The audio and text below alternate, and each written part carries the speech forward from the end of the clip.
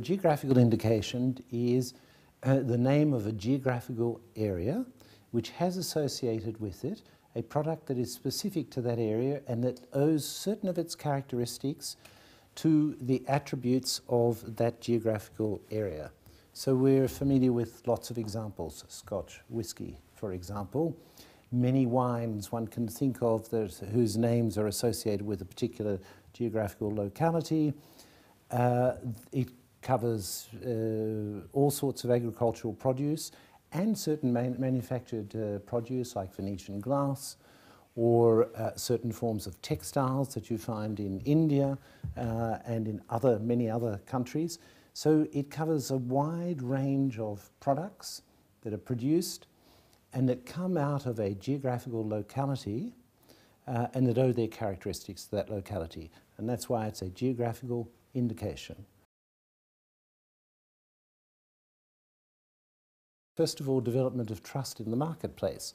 That if you are looking for a Scotch whisky, you would like it to be a Scotch whisky and not a whisky that's coming from another area.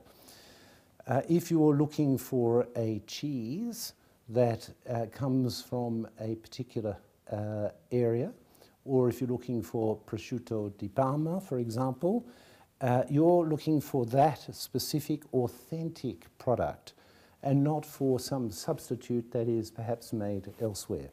So it's a mechanism of trust for the consumer. It's a mechanism of branding for the producers. So it's a great opportunity for producers to say, here we are, this is where you get prosciutto di Parma, or whatever the case might be. And it's a way of spreading the reputation of the geographical area. So it does a lot also for the sustainability of agriculture. There are different legal traditions as to how you protect geographical indications. So one form is a specific title in law called a geographical indication usually, or an appellation of origin or denomination of origin, which we call sui generis. Some countries follow the tradition of branding geographical indications through the trademark system.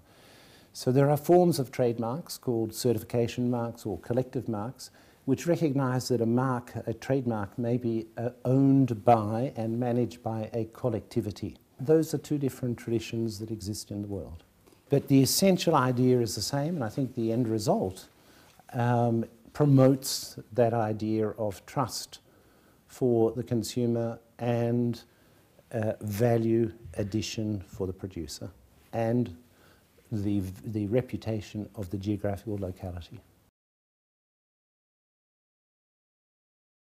We live in a globalized economy and goods circulate and services circulate all around the world. It also means that you require protection for your geographical indication in more than one country, not just in your country of source and where the geography happens to be, but in every country in which the goods are going out and in every country in which they might counterfeit those goods. One of the main tasks of the World Intellectual Property Organization is to create systems that facilitate the life of producers and consumers by having a single international procedure for obtaining protection in more than one country. Now, in the case of geographical indications, we revised the original agreement, which dates from the late 1950s. We revised that in such a way to introduce a number of flexibilities. The original Lisbon agreement protected only appellations of origin. Now, the Geneva Act, the revised form of the Lisbon agreement, protects geographical indications, a broader notion. Well, I think one of the things to remember about the Geneva Act of the Lisbon Agreement, the latest form of the Lisbon Agreement, is that it accommodates both sui generis systems of protection and trademark systems of protection. So this was a big advance that was made. You can apply with one single application for protection of that geographical indication. I think a great service, if I may say, to producers and agricultural producers in particular around the world. So I see no reason why all countries should not see a value in the Geneva Act of the Lisbon Agreement. Globalization allows the movement of persons and of goods and products on a much broader basis.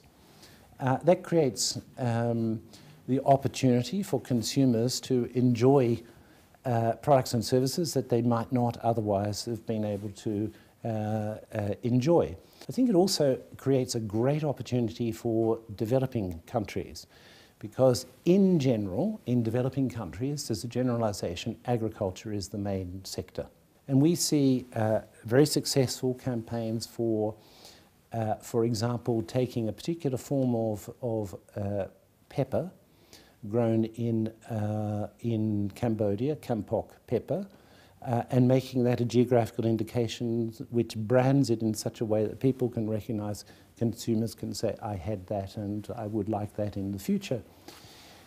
There are other examples from, for example, Senegal, where we have successfully worked with Mad de Casamance, which is a form of geographical indication. For developing countries, there are great opportunities here to brand their products in such a way that they will develop some consumer loyalty to that particular authentic product.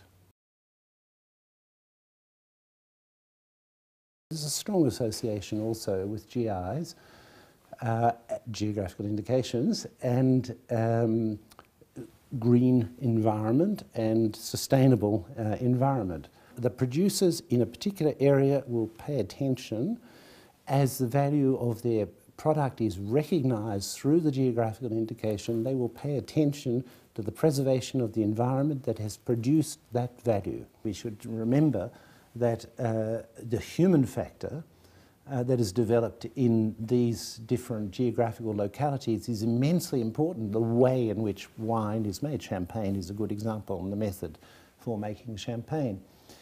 There are many other examples, cheese and the way in which the cheese might have grown. For example, Roquefort, which owed its origin to the particular conditions in caves in the region of Roquefort, which developed the mould which makes the cheese so famous.